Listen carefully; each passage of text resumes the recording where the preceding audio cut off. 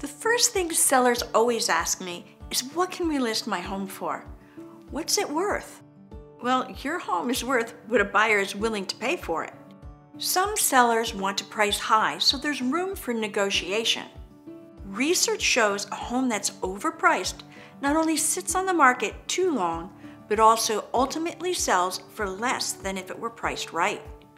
You can price your home under market value to get a feeding frenzy and multiple offers to drive up the price, but that strategy doesn't work in every market. Pricing right is usually the smartest strategy. Ignore Zillow.